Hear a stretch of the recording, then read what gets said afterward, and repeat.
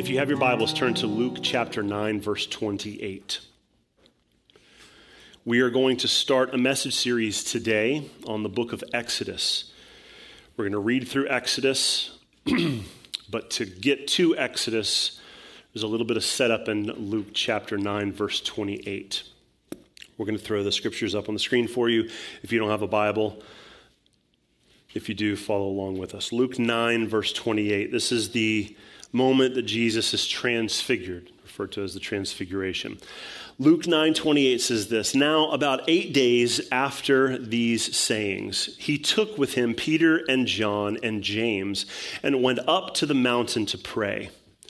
And as he was praying, the appearance of his face was altered, and his clothing became dazzling white. And behold, two men were talking with him, Moses and Elijah, who appeared in glory and spoke of his departure, which was about to accomplish at Jerusalem."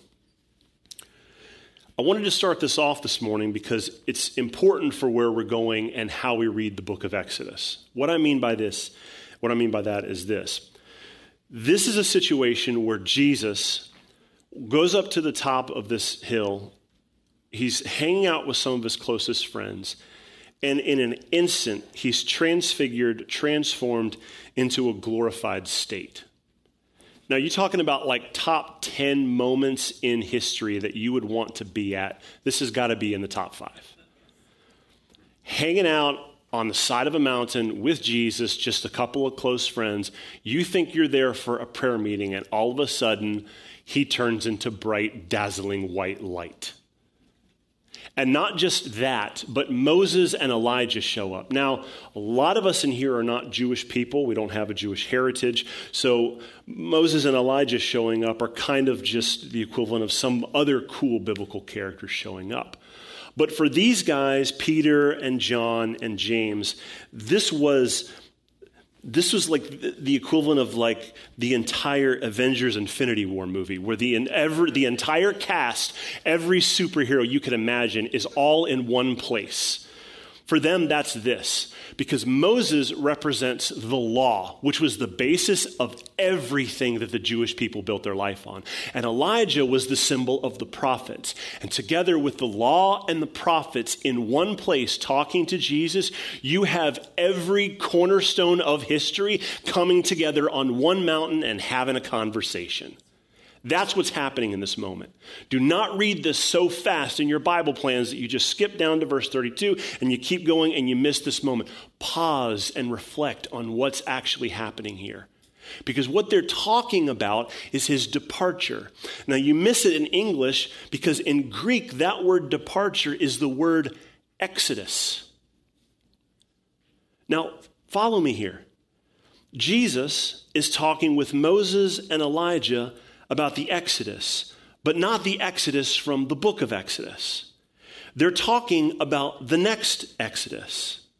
They're talking about Jesus being a better Moses, freeing not just the people of Israel from slavery, but going to the work on the cross, being put in the ground, raising to life 3 days later, so that not just Jewish people can be free, but the entire world can experience the salvation and the exodus of slavery from sin. That's the beauty of this. Jesus is teaching at this moment to us and to Peter, James, and John that he is the culmination of everything that the Old Testament is preaching. What we'd refer to as the Old Testament, from Genesis forward, everything in there is a subtle hint to something's coming, something's coming, something's better is coming, something amazing is coming. And it's wrapped in this shadow to help you prepare your hearts for what is coming. So you have these little clues that there's this thing happening, and on its own merit, this is cool. Like King David, for example. He's a great king, and he likes to sing and worship, and he's got a kind heart, and he cares for people. That's a great thing, but on itself. But that is just such a small portion that of the story of Israel that doesn't just stand on its own for David. It actually casts a shadow into the future to help prepare our hearts to see when Jesus shows up. Hey, do you guys remember how King David was such an amazing king, and he cared for the people, and he put the ark out in the front so that it wasn't hidden in tent for just some priests to see, but it was out in front for everybody to see? Do you remember that? And you're like, yeah, I remember King David, he's my man. Well, Jesus is like that, but even better. So if I come to you and just explain, man, Jesus is this great guy, you're like, okay, I get it. But if he starts being compared to these other amazing people in history and saying, do you remember how great it was back then? Do you remember these amazing things? It's like that, but better. This wraps back in our message series last week when we talked about this concept of the kingdom of God as like a treasure. You walk through your entire life thinking everything that you've saved up is worth something until you're slapped in the face with Jesus. And then you realize that he is supremely better than anything you have ever stored up. And you will gladly trade all of it for him because he is better. And Peter, James, and John are sitting on a mountain watching Jesus have a conversation with their idols. And it's starting to dawn on them, Jesus is better. Moses was pointing to Jesus. I'm guilty of worshiping him because he was the man, but all he was just a figure to point me to the man. I thought Elijah was amazing with the miracles he performed, but all that we were doing, all God was doing with Elijah was using his life to prepare our hearts that something else is coming. I'll give you another example. Luke chapter 24, verses 13 through 27. As soon as Jesus raises from the dead, the first thing he does, he shows up on the road to Emmaus, and he starts having a conversation with these guys, and he kind of plays dumb. These guys are like, yeah, they got these long faces, and Jesus is like, what you all upset about? And they look at him like, are you the only person on the history of the planet and the world that has no idea what's going on? Do you really know why we're not sad? Like, they just murdered our king. We just love this guy named Jesus, and now he's gone. And at the end of Luke 24, in verse 27, it says that Jesus spent the rest of that walk from Moses through the prophets explaining how everything pointed to Jesus. Now that's probably like top 5 amazing moments. That's probably that's tied for like 1 or 2. Listening to Jesus teach about himself, I'm there for that every single day of the week. I'll listen to Jesus talk about himself. And he's walking through Exodus and using Moses to reveal himself. And so he's saying all the stuff you knew before, let me show you what you missed about it. There are things in here about me, and you just took them at surface value. Let me explain something. The Exodus, it's about me. Moses, I'm the better Moses. The Passover, the mountain, the law, the Red Sea, the priesthood, the sacrifices, everything is about Jesus. It's all about Jesus. Everything points to Jesus. Now, this is not me making this bold claim. This is Jesus making this bold claim. So you don't have to take my word for it. You can take his word for it. He thought it was so important that when he rose from the dead, he started teaching people that everything was about him. He even did it while he was alive with Peter, James, and John. Guys, look, Exodus, Leviticus, Deuteronomy, Numbers, Joshua, all of it, it's not just the story of the people of Israel. It is the play, it is the stage, it is the shadow that I am casting to get your hearts ready for something even better. If you can swallow the fact that I would free a nation from slavery in Egypt, then you can start to digest the fact that I also have the power to free the entire world from the slavery of sin. If you have a hard time swallowing the fact that God raised up a baby in the middle of a culture of murder, saved him, and then used him to bring deliverance to a people, if you have a hard time with that, but you can get it, you can follow Exodus and you're okay with Moses, then let me tell you that your heart is primed to be able to receive a story about another guy who was born in the middle of a mass genocide of children, who will eventually grow up and lead the entire world out of slavery. So my goal for this summer and I'm casting past just Exodus, is I want us to read Exodus and Joshua together, and then we're going to read Hebrews. Over the next couple months throughout the rest of the summer, we're going to read Exodus, we're going to read Joshua, and then we're going to read Hebrews. And the reason why I want to do this, and some of you are like, man, that's a big sandwich. That's a mouthful. Exodus is 40 chapters. How are you going to do that? Watch me. We're doing this because I, first and foremost, want you to know your heritage. As American Christians, we have a tendency to think that Jesus is just like our personal thing, that he discovered us, we discovered him, and apart from him standing alone, there's really no other history. That we're his chosen people, well, I'm his, and he is mine, and that's kind of it. But you are one person in a grand story that has been taking place thousands of years before you were ever born. And Jesus was Jewish. And he has an entire culture that he was brought up in. He has festivals that he celebrated as a Jewish boy that most of us were like, I don't understand any of that. And for salvation purposes, for growing maturity, that's okay. I'm not telling you that you have to learn the Jewishness of Jesus, but I'm telling you it would be the difference between just eating a plate of French fries and eating a plate of French fries with some of that good Gordo sauce and seasoning on it.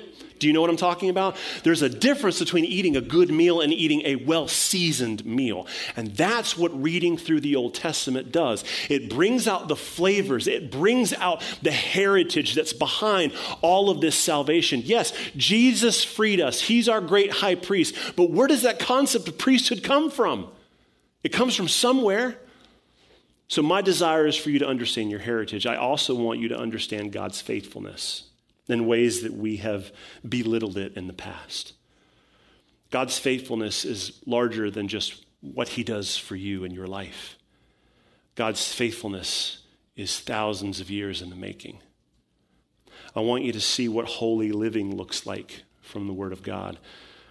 And most of all, I want your heart to be stirred with affections for Jesus. And I want you to read the Old Testament with me, and I want that to be the end goal. I want you to read things you've read 100 times with new eyes and a new desire to be stirred on the inside so that your worship looks differently. Our worship this morning was powerful. It moved me. And partly because in the middle of worship, while we're singing these songs about the rocks crying out, and I'll do that too, I've got a month of preparation and planning of reading through the book of Exodus and training myself. I don't want to just read this like I always read it. I don't want to just read the burning bush like I've always read it. I want to read it knowing that Jesus is coming. I don't want to read the birth of Moses like I've always read it. I want to read it knowing this is a type of Christ. This is a shadow of what's coming even better. And if I can start reading that way, then my heart is tuned for what is next because Jesus is coming again. And we are living in a season where these things that have been given to us from the Word of God as gifts to prepare our hearts should be doing just that, preparing our hearts for what's next. Not just trying to get by on a daily basis and be the best you can be, but actually molding your heart into a place where when he shows up, you are ready, you are expectant, you are wanting it to happen. So let me give you a little background on Exodus, and while I'm doing that, go ahead and turn to Exodus chapter 1.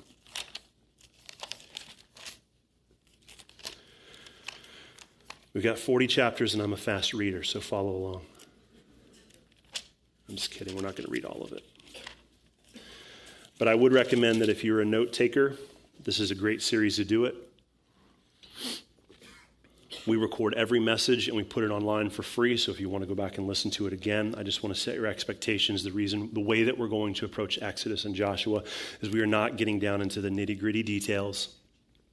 I'm not going to spend a lot of time about, why did God harden Pharaoh's heart? The purpose of this is to read through what we've read before, but train ourselves to see it in a new way, like the way Jesus would have taught the guys on the road to Emmaus. The background of Exodus is it was written mainly by this guy named Moses. The Exodus itself, where Israel was freed from slavery in Egypt, took place probably as early as 1400 BC. Some historians say it's later, could be as late as 1200, but for our purposes, we're just going to land right around 1400, 1450, somewhere around there. That's probably when this took place. We're going to study Exodus in 5 main parts. First, we're going to cover Moses. We're going to cover the plagues. We're going to cover the actual Exodus. We're going to cover Mount Sinai, and then we're going to cover the covenant. That's how I want to break up this book. So today we're going to get to Moses. Let's start in Exodus chapter 1, verses 1 through 7. These are the names of the sons of Israel who came to Egypt with Jacob, each with his household. Now, it's at this point that we start tuning out. Like names, just genealogies, where's the next one? But I want you to slow down and just read this with me. These are the names of the sons of Israel who came to Egypt with Jacob, each with his household. Reuben, Simeon, Levi, Judah, Issachar, Zebulun, and Benjamin, Dan and Naphtali, Gad, and Asher. All the descendants of Jacob were 70 persons. Joseph was already in Egypt, and then Joseph died, and all his brothers and all that generation. But the people of Israel were fruitful and increased greatly. They multiplied and grew exceedingly strong, so that the land was filled with them. These are not just 12 sons. These boys are the foundation for God's redemptive plan in the world. And if you spend any time reading through Genesis, that is laughable. These boys are a disaster. They make some of the worst choices. They sell their youngest brother into slavery because they can't stand him.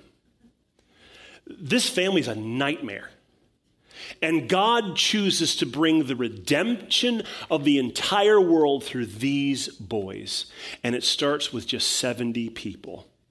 But from these 12 boys come kings and prophets and priests and miracle workers and servants and redeemers and Jesus. Through this family mess comes our Jesus. That says a lot about how he chooses to work his plan. It's not with the best looking family on the block. He works deeply in the most broken families. At this point in our story, Israel has been in Egypt for almost 400 years. They've adopted new customs. They've forgotten a lot about God. But God has promised this family, back in Genesis 12 and again in Genesis 17, that he is going to make the descendants of Abraham, that's who these boys are, multiplied across the entire earth, and he's going to redeem the world through them.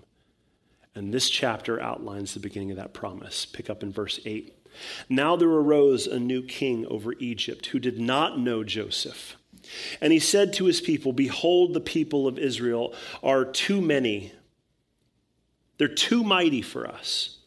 Come, let us deal shrewdly with them, lest they multiply, and if war breaks out, they join our enemies and fight against us and escape from the land. Therefore, they set taskmasters over them to afflict them with heavy burdens. They built for Pharaoh store cities, Pithom and Ramesses. But the more they were oppressed, the more they multiplied, and the more they spread abroad. And the Egyptians were in dread of the people of Israel. So they ruthlessly made the people of Israel work as slaves, made their lives bitter with hard service in mortar and brick, and all kinds of work in the field. In all their work, they ruthlessly made them work as slaves. Now, when it says in verse 8, they did not know Joseph, this is a reference to the Joseph back in verse 5. If you read through the end of Exodus, essentially what happened, and you probably remember the story, was that there was the brothers sold their youngest brother into slavery, Joseph, and he eventually ended up in Egypt as a slave, rose to power because of God's providence, became second in command, and eventually a famine struck the land, and his 12 brothers had to come begging at Joseph for supplies They didn't know it was Joseph at the time. And through a series of events, Joseph forgives them and says, the best thing for you to do is not to keep coming back and forth from what is modern-day Israel to modern-day Egypt in the middle of a famine to pick up supplies at the grocery store. The best thing for you to do is just move the family down here with me. I've got plenty of room, and I'm in charge. So the whole family moves down, and there's 70 of them when they move in. And now over the course of about 400 years, they have grown to almost 2 million people. And Egypt looks around, and Pharaoh says, we've got a problem on our hands. I don't know who Joseph is, and I don't know why all of these Jewish people are here and why they're having so many babies. But if we don't get a handle on these people, there's going to be more of them than there's us, and there won't be an Egypt anymore. So the best thing that we can do is let's make them slaves and force them to build stuff with us. That is the first mistake that Egypt makes. And so at this point, that they've started to not just become slaves, but adopt the custom of the people. And over 400 years, they've forgotten their God. They've forgotten the covenant of Abraham. And the point that I think is important for us to see here is that they were actually slaves long before they were ever forced to build brick and mortar and clay.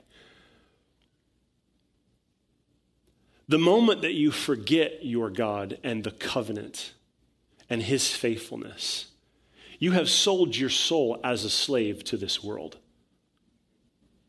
Long before they were ever forced to do labor, they had already sold their souls. They had already adopted a culture and became assimilated into the gods of Egypt and gave their hearts away. And they were slaves to that world long before they were ever forced to make bricks.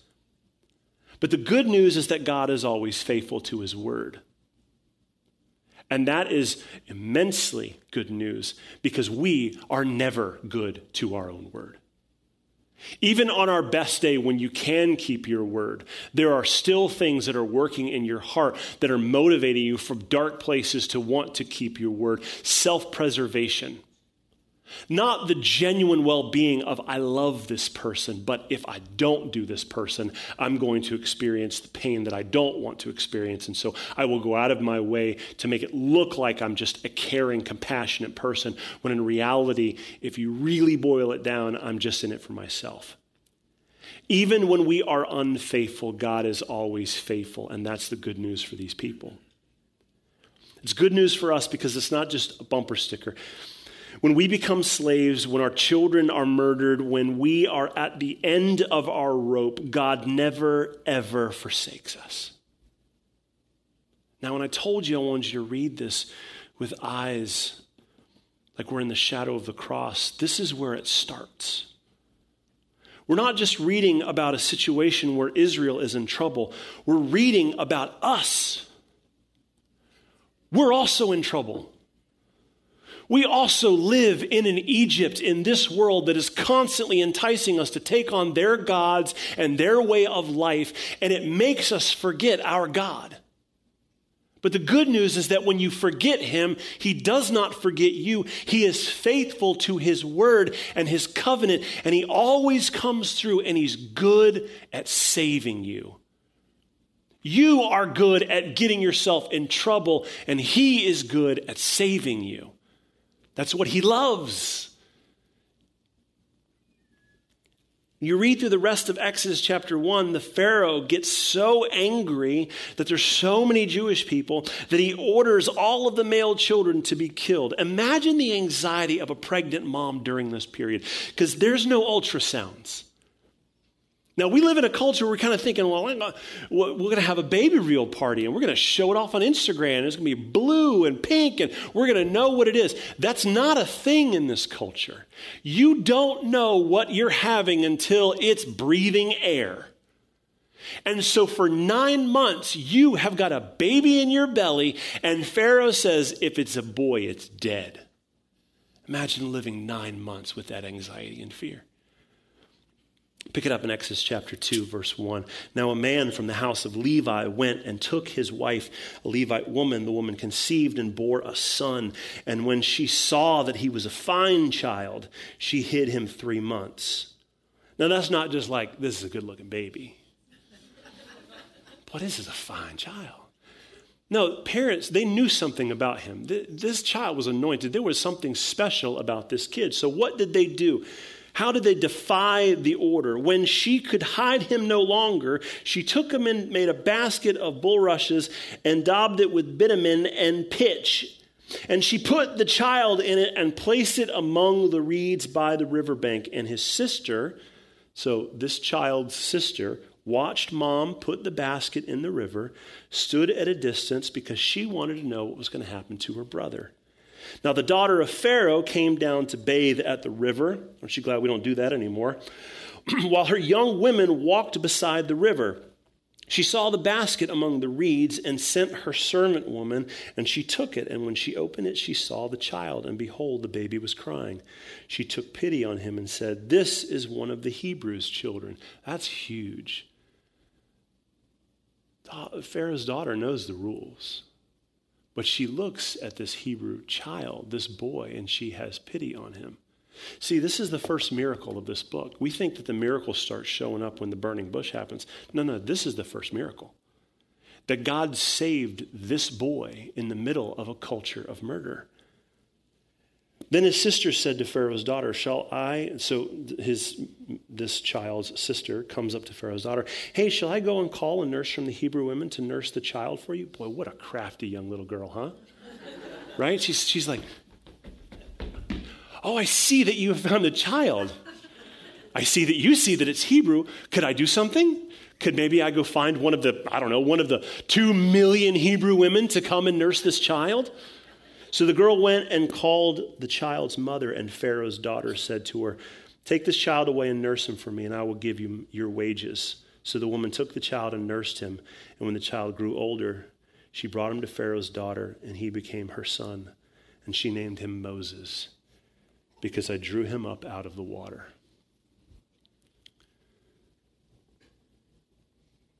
In the middle of genocide, God saves this kid named Moses. Now follow me here. He's spared from murder. He was raised by good Jewish parents. In the next few verses, we're about to learn that as he grows up, he struggles with this culture and this identity of being Jewish but being raised under the Egyptians. And his decision is that when he sees his own people, the Hebrews, being assaulted, he goes and murders this Egyptian and buries his body in the sand. And the Hebrews don't respond well to it. They don't accept him. And so he flees. His own people don't accept him. He flees and he goes out into the wilderness, and he stays in the wilderness until God releases him in chapter 3 for ministry. So you got a baby within a miraculous birth. You've got a child being raised by good Jewish parents, spending time in the ministry. Do you see the foreshadowing of Jesus? Read this in the shadow of the cross. We know the end of the story. If you can digest that a Savior of Israel was raised by Jewish parents, spent time in the woods, like how many clues do we need? If you're watching a movie, you're just like, I know what's going to happen. I totally know what's going to happen. Read it this way. Both being born under the same circumstances. And this is the amazing thing in this story, is that God chooses to raise up salvation and freedom in the culture of slavery and murder. And this happens twice with Moses and with Jesus. It's almost like God takes joy in growing the opposite of a thing in the soil of the unrighteous thing. It's almost like God says, I like bringing redemption in the middle of slavery. I'll actually grow it out of that soil. Because no one's going to look at it and say, of course that soil would grow that. No, everyone's going to look at that and say, that has to be God, because those things don't grow here. Freedom, peace, love does not grow out of a culture of hate and murdering children. But God says, I can do anything. I can make anything come out of the worst of circumstances. And that's just the very beginning of the good news of Jesus that we are going to see as we read through the book of Exodus. You've got a bunch of people who like to do nothing but complain. They cry out to God, and God responds, and immediately as soon as he responds, they don't like the way he responds. Well, I'll tell you, if that was me, if I was God, fine, I'll start over. I'll go over here to the Midianites, or I'll just wait till another nation rises up. I'll deal with them. I'll offer my plan of redemption to them. God says, no, I'm faithful because I made a promise to Abraham, and I didn't swear to Abraham. I swore against myself, and I don't break promises against myself. I do not change, and so when I say I swear to God, I mean it. As you read through As you read through the rest of Exodus chapter 2, this is the situation described, that as Moses grows up, he struggles with this identity, and he eventually ends up leaving Egypt and wandering out to the land of Midian. He finds a nice young girl, and he marries her and becomes a shepherd in the desert. And in verse 23 through 25 of chapter 2, it says, during those many days, the king of Egypt died, and the people of Israel groaned because of their slavery and cried out for help. Their cry for rescue from slavery came up to God, and God heard their groaning. And God remembered his covenant with Abraham, with Isaac, and with Jacob. God saw the people of Israel, and God knew. This is an important point as we're reading through this in the shadow of the cross. Israel cried out to God. But this cry is not just Israel's cry. This is a turning point. Because up until this point, you got just a group of people who are supposed to be God's people doing whatever they want. But the moment they realize that things are out of their control and they need help, the first thing they do is they cry out to God. And God always hears. This cry is not the first cry, and it's not going to be the last cry. This cry is going to be followed over the next 3,000 years of the entire world saying, man, can you save us too? You could save Israel. Can you save me? This is the cry of every human trafficking victim, every abused spouse, every homeless person, every person living in a war zone, every single mom, every orphan. Every person has cried out this prayer once in their life. God, can you save me too? And the cry is always answered the same way. Yes, this is my son, Jesus. He specializes in saving you. The salvation may not come from your exact specific circumstance right now, but the salvation that's being offered is not freedom from your current circumstances. What's being offered is freedom from eternity of punishment and sin and being separated from God Almighty. And when you cry out, God always hears. Now, in Exodus chapter 3 through 5, the story shifts. And I'm not going to spend a lot of time in there because you're probably familiar with the story. But it shifts from Israel back over to Moses. And he has this encounter with the burning bush. You're probably familiar with it. And God basically sends them to shepherd Israel. And essentially the argument is, Moses, I'm going to free my people and I want you to do it. You know how you've been shepherding these sheep out here? I want you to now shepherd my people on behalf of me. And Moses is really reluctant. He doesn't want to do it. And he's coming up with all kinds of excuses. No one's going to listen to me. Who do I tell them when I show up? Like, who do I say sent me? And when they even believe that it's you, like, how do I prove that? How do I prove that you have the power? And God's like, all right, take your staff and throw it down on the ground. Boom, snake. And then Moses, like, jumps. I don't know, to me, that's probably like an argument that you're right. I imagine he probably wasn't a very good shepherd. Like, he's getting spooked at snakes, right? You can just imagine what happens. Like a bear shows up. Moses, 9 more sheep got eaten today. I know there's 3 coyotes. You know how I feel about coyotes. So God's like, look, I've got a bigger task for you. So eventually he ends up back in Egypt. He gets back up with his brother Aaron. And they decide, after they show these amazing miracles to the Israelites, and their response is like, oh, come on, okay, cool. God, let's do it. Like, God's going to save us. Let's do it. And it's like us typically. Like, when we see God showing his hand strong, we think that the moment everything's going to change. It's kind of like a worship service like this. We come in with this heavy burden and then worship, that we have an amazing time of worship, and you just kind of tears streaming down, and you just feel like, man, things are going to be okay. It's going to be good. And then you walk out and it's just like, no, the same garbage on the ride home that you had on the way here. And you're just like, where's the end of this thing? God is like, if you look at the way that I set up seasons, like winter, summer, fall, spring, can you take a clue that I like taking my time? You ever watch something grow? It doesn't happen overnight. I like taking my time. And so there's going to be probably 15 more of these services where you're going to be standing there and really feeling the presence of the God, and not much is going to change on the outside. But you keep walking this walk, and a year from now, you're going to look back and say, I don't even remember that guy. I don't even know. I don't even recognize her. And you're going to be standing there having a conversation with your kids, and they're going to walk away, and you're going to say, like, man, I used to lose it in situations like that, and I feel nothing but love and peace because I'm just my kids. I've got so much compassion for them. Like, I don't even, what happened? I tell you what happened. The long transition period of Jesus getting inside of your heart and molding you from the inside out is starting to show, but it takes a long time. And when we don't see things happen when we want them to happen, we start get frustrated and we start complaining. And that's what happened to Israel, because as soon as they hear that salvation is coming, they're all about it. And they send Moses and Aaron. Go, Moses, go show them the leprosy thing. That'll get them.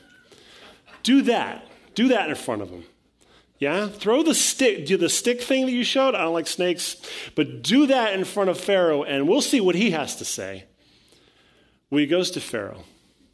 And Pharaoh's response is, I'm not letting your people go. In fact, I'm going to make it even worse for him because I'm offended that you would even come to me and ask this. And so through Exodus chapter 3 through 5, Pharaoh refuses the offer to let God's people go and let them worship in the wilderness. And Israel's response is to complain. Now go over to Exodus chapter 6, verses 1 through 6. I want to read you God's response to Pharaoh and to Israel's complaining. And here's where we're going to land the plane today. Exodus chapter 6. But the Lord said to Moses. Now, before I read this, because this is heavy language, before I read this, everything that I just described happened, but I just want to revisit it real quick. So Israel is complaining, like, oh, now we got to build more bricks with less clay. Thanks, Moses. Take your staff somewhere else. Leprosy jokes. None for me, thank you. Now I'm working double shifts and I got less material. And Pharaoh's standing back and he's all angry and he's like, how dare you even come to me? I'm never going to let your people. God who? I've got plenty of gods. Exodus chapter 6, verse 1. But the Lord says to Moses, now you shall see what I will do to Pharaoh. For with a strong hand he will send them out, and with a strong hand he will drive them out of his land. God spoke to Moses and said to him, now I want you to picture this. God is saying to Moses, I am the Lord, okay? I'm God. Not you, not Pharaoh, not those fake little idols that are half dog and half bird. I'm God. I'm in charge. I appeared to Abraham. I appeared to Isaac. I appeared to Jacob as God Almighty. I revealed myself as I saw fit. I'm in charge. But my name, the Lord, I did not make myself known to them, but I did to you in the burning bush. Now you know my name. I'm choosing to show up on your behalf and to start raining down some fury. I also established my covenant with them to give them the land of Canaan, the land in which they lived as sojourners. Moreover, I have heard the groaning of my people of Israel, whom the Egyptians hold as slaves, and I have remembered my covenant. Say therefore to the people of Israel, I am the Lord, and I will bring you out from under the burdens of the Egyptians, and I will deliver you from slavery to them, and I will redeem you with an outstretched arm and with acts of great judgment.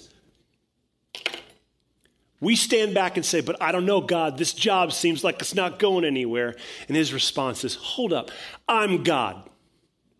I invented this thing you call jobs. I also invented the ocean and air and stars. I can get you another job. We overwhelm ourselves with anxiety about things we cannot control, and yet we serve a God who invented all of that stuff, and by his own admission says, I'm in control. The walk of a Christian is a walk of learning how to put yourself to death, to not be in control, to learn all of the ways that he is superior and submitting and resting in that. You don't need to be driving. You are a terrible driver. Every time you crawled into the seat, you wrecked the car. Sit in the passenger seat and let him drive. You'll be amazed at the things that you will see along the journey. God is about to unleash over the next few chapters some of the most unbelievable fury over Egypt that you could ever imagine. I mean, the creativity that he displays in some of these plagues is pretty amazing. I couldn't have thought of how good some of this stuff is. All right, total darkness. God, that's really good. Even when you light a candle, it doesn't work. Yep. God, that's really good, God. How about frogs everywhere? Oh, I don't like frogs. Yeah, well, they're in your oven. They're in your pillow. They're everywhere. I mean, the length of fury that he's going to go to demonstrate, I am God, is astounding. In this chapter 6, in the very beginning, we see God saying, look, it's time to pull my people in. They've been wandering for years, and I want them to be mine. But it's also time to judge the wicked.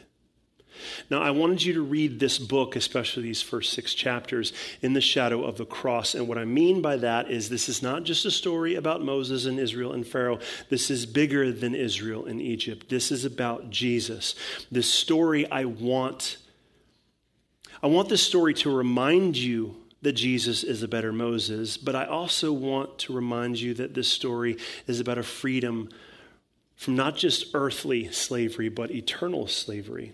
I want this story to remind you that just like Moses came to free the people and Jesus came to die and raise from the dead, Jesus is going to come again. And when he does, he is also going to bring the full fury of heaven on this earth.